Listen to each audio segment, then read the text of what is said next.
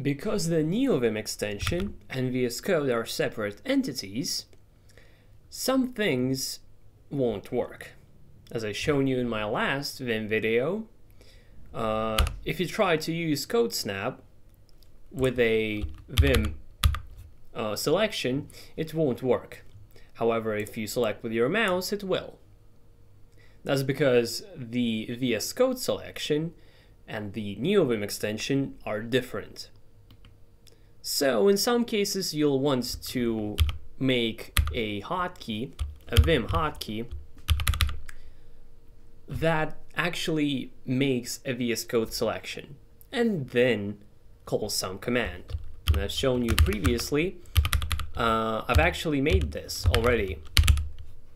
Boom, it works through the Neovim selection, because first it takes your selection, selects it in VS Code as well, and then calls the command. The Neovim extension provides, I guess, an API to do this, and let's look at it. So there are a few commands that you can use. I haven't found a command to just VS Code select. Each one of them is, well, either just call the command or select something and then call a command. So I'm not sure if you can just select without calling a command. So the first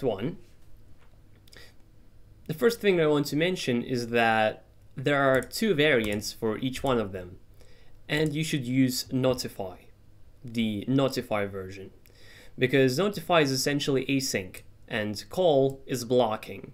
You don't want blocking. It can cause issues. So use notify. First of all, the simplest one, just call a command, a VS Code command. So how you use that? Say I'm somewhere here. Usually you would right click, copy command ID, and here you go. Now you have the command. Let's go to how that is actually implemented. So let's look at this. I made a hotkey to toggle sticky scroll. So I just copied the ID of the command, wrapped it in single quotes. That's important. Single, not double. So I map and then command, meaning execute this in command mode, meaning in normal mode. Well, essentially, command is the same thing as this, however, a bit better. So it's recommended to use that. Then you call the function VS Code notify, provide that, and then CR, meaning enter. So you called that function and pressed enter to execute it. So yeah, it's essentially that simple for a single command that doesn't require a selection. However, some do. For example, the CodeSnap extension and some other things.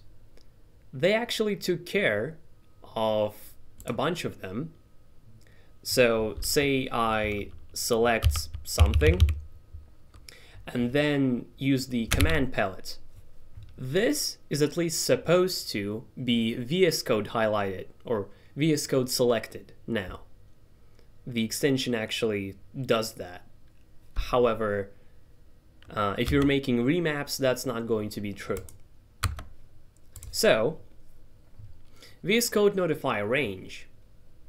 Once again, we call a command, but before we call it, we make a line-wise selection. So, full lines or capital V in Vim. The starting line and the ending line. We'll get back to leave selection in a bit.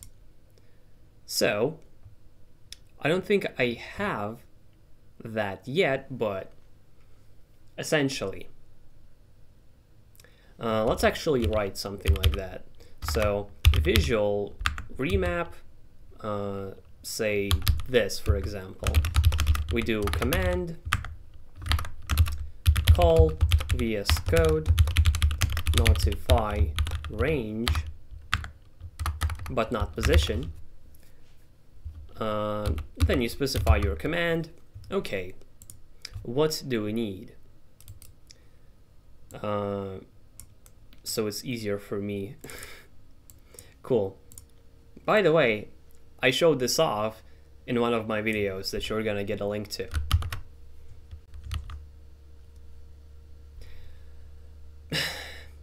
I keep trying to pause and sometimes it doesn't work. Hold on. All right, let's get back. So now what do we need? Line 1, basically where the selection starts. How do we do that? Well, I'm sorry to scare you, but we're gonna read Vim docs. Yes, seriously. There's this useful function that lets you get the number of the line you're at, or essentially get the number of the line, which is exactly what we need for this. We need line 1 and line 2. Okay, so if you specify a dot, it's the line which is in the cursor's position. So my cursor is here and it would return 71. All right, and V is the opposite of that, but it only works for visual mode, which is what you're gonna use most likely. V means the start of the selection. I started here, so it would still specify 71. And my cursor is here. So by using the dot, we would get 69. Nice. Cool, so now we get this line and this line. And let's just write this in. If it would work. Okay, so line where we start is the end of the selection, because we end at the position of the cursor. Then we do line and this. And while we use single quotes in calling our function, now when we are in the parameters of that function, for whatever reason, now we need to use double quotes. Vim script, am I right? Yeah, so okay, so that's where we started and that's where we end. We get the lines, cool. The last parameter is leave selection. Basically means leave the VS Code selection after executing the command. And I set it to 1 because if it's 0, I've seen it break things. Essentially, try out both and see what makes more sense for the situation. I'm gonna leave it 1 there. Okay, but I showed you a selection that wasn't a line-wise selection. Matter of fact, it was just a normal selection. And I didn't select the whole lines, and maybe I don't want to. Well, how do we get this kind of selection, which is symbol by symbol? There's a thing for that too. Maybe you have noticed already. So it's VS Code notify range position. Actually, visual, huh? What is this? Produce line-wise.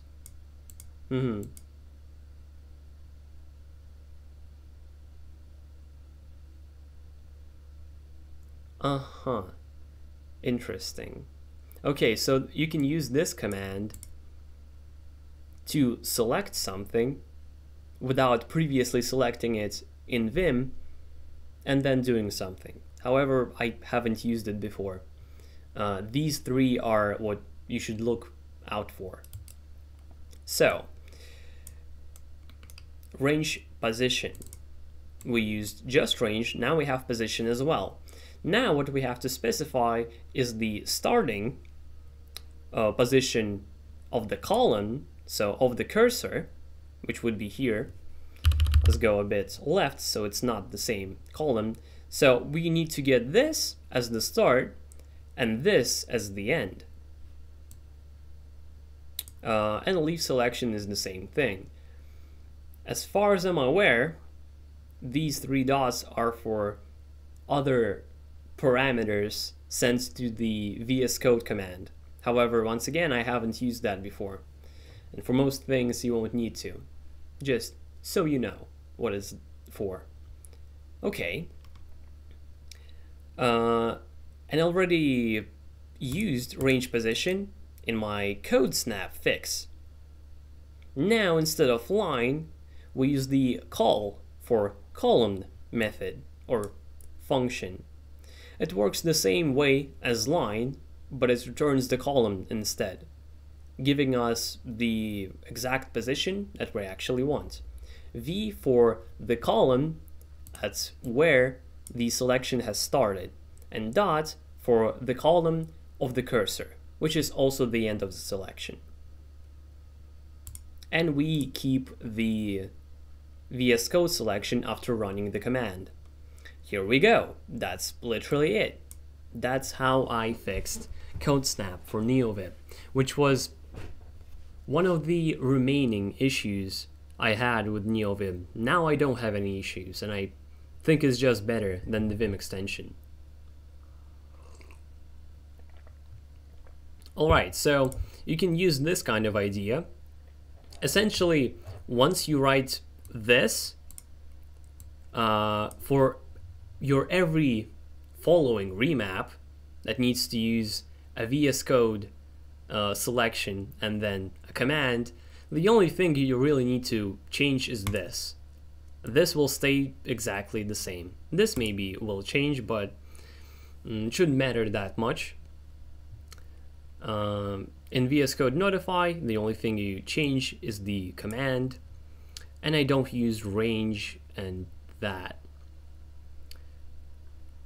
Okay, so that's how you use these commands that the extension provides us.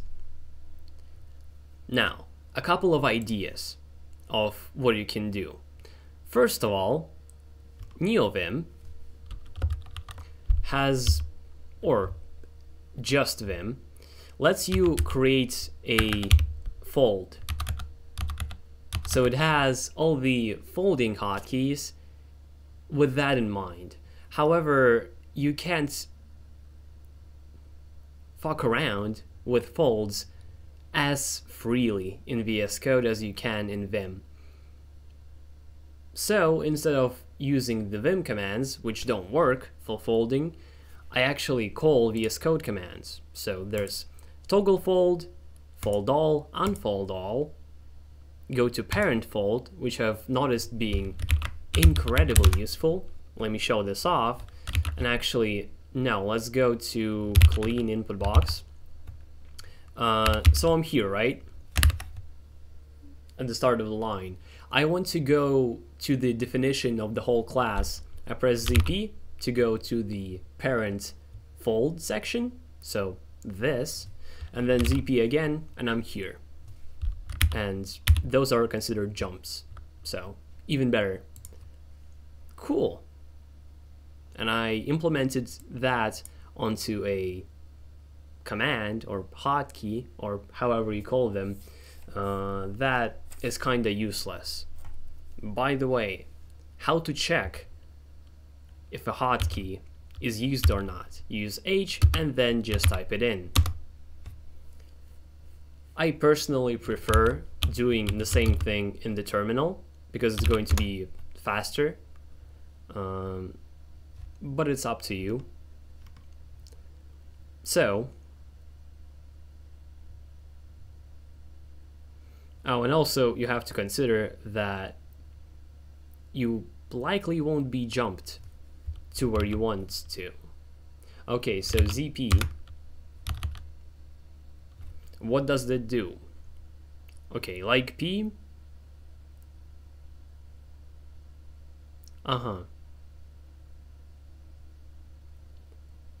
Kinda specific. I kinda don't care that much, essentially, but maybe you do. So, when you want to make a remap, always do colon, H, space, and then what you want. To get there and see whether you should or shouldn't use that. Cool. However, I like this more because it jumps you to that. It's faster. Maybe not as pretty, or no, I would say actually the opposite. It's more pretty. Anyway, there's go to next fold and previous fold, which, if you didn't know, are amazing VS Code commands. So I think that's all of them. The only negative of the command is the fact that it considers the same level of folds. So this is the first level and this is the second level. And until I go to an upper level, it won't go on any more down. So I press ZJ to go to the next folding section, but it doesn't because there are none other folding sections of the same level. But then I can use ZP to go to the parent fold, and then I can continue. So that's useful. I use a typewriter extension that essentially